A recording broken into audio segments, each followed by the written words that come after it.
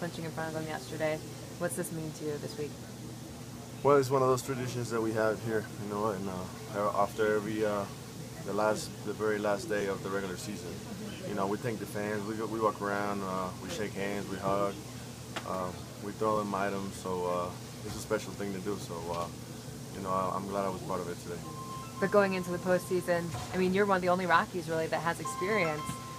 How do you kind of share that advice? What advice would you give these guys going into this game? Well, you know, it's gonna be a different atmosphere. Obviously, you know, I told everybody that they're gonna experience it. It's the best baseball you're ever gonna have an opportunity to play. You know, that's why we work so hard every single year. You know, you want to reach that level. You want to be in the postseason. You want to fight for a championship. So on Wednesday, that's when the road starts. You know, hopefully we can get a good game and keep moving forward. It's going to be a tough battle. You know, we're going to face Greinke and they're going to face our best pitchers. So, you know, we feel confident. We're ready to go, and you know, we're going to try to take that win over there, and then, like I said, move forward. What do you think the key is, the recipe is for you guys to leave Arizona with a win on Wednesday? I mean, there's no key. All you got to do is just play good baseball. You know, from everybody, just get good pitching, get good. You know, the same thing that we've done all year. Clutch hitting. This team is capable of score runs all the way from top to the bottom. So that's why I said we're confident. We're ready for the challenge, and I can't wait to be out there.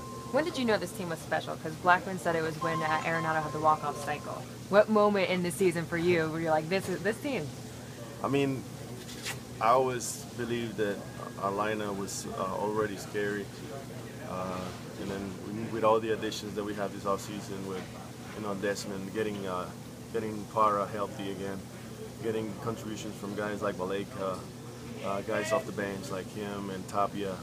You know, it just makes it makes everything so easy to believe. So, but the biggest weapon has been the pitching. You know, the entire year all these young guys have the opportunity to pitch. They give them the confidence to go out there and try to battle and try to get a win every night. And they executed. They got the job done. The bullpen did a tremendous job. You know, keeping the opponents, you know, closing games.